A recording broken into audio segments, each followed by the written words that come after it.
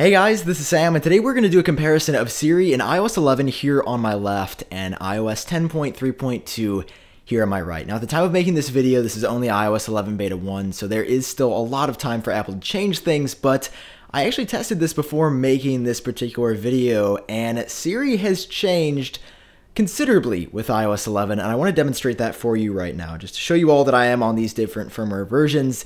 These are the two versions of the settings app, iOS 11 once again here on the left and 10.3.2 on the right. So let's go ahead and jump into this.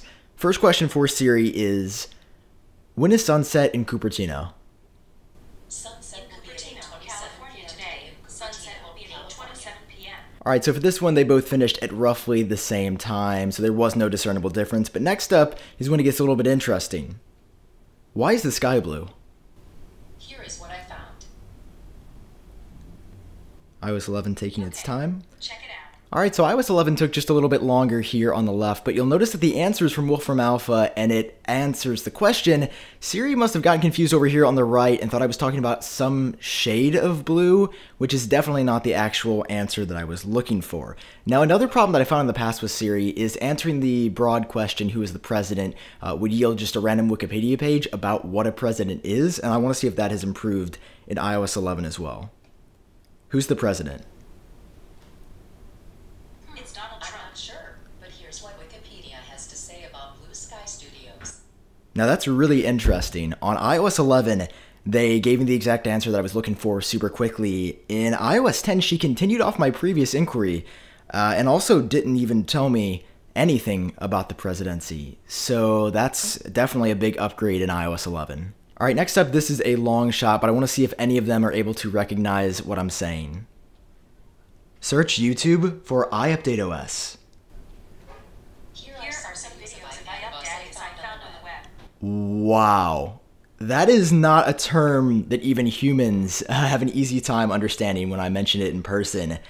Siri in iOS 11 was actually able to identify what I said and search YouTube and bring up some of my videos, which is actually pretty crazy. You can see I got iPad of Us, which isn't that far off from a machine's perspective, but Siri in iOS 11 nailed that one. I'm impressed. Another feature that Apple highlighted with iOS 11 was the ability for Siri to translate things in iOS 11, so I want to try this.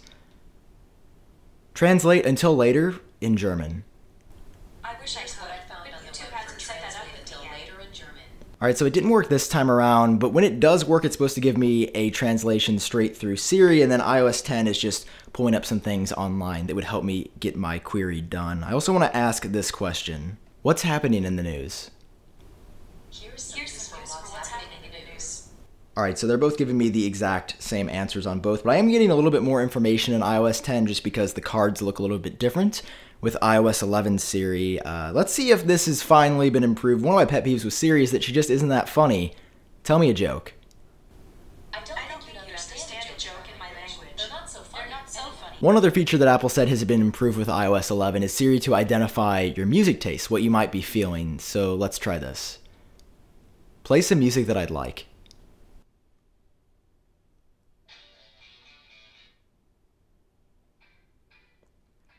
Now, since I have Apple Music on both of these, it can't play it at the same time because it's through the same accounts, but it looks like iOS 11 pulled up only the Rolling Stones, which I am a big fan of, so she definitely got the artist right as someone I'd be willing to listen to, and iOS 10 pulled up AC/DC. Definitely a bigger fan of AC/DC than the Rolling Stones, so it's interesting to see that iOS 10 actually did a better job there, but they did both pull up music that I would enjoy listening to, and I wouldn't be complaining because they're two artists that I like. Alrighty, so I want to hear your thoughts on the new versions of Siri in iOS 11 and iOS 10. Definitely for actual questions, iOS 11 Siri is doing a lot better than before. Some of my pet peeves have been corrected, especially with the president question, but it looks like iOS 10 is just working better, but that's to be expected because this is the final version of iOS, and this version of iOS is still in beta. I love reading your thoughts. Let me know what you're thinking about all that down below. And of course, if you enjoyed this video, feel free to drop a like as well. I've been Sam. Subscribe for more like this in the future, and I'll talk to you later.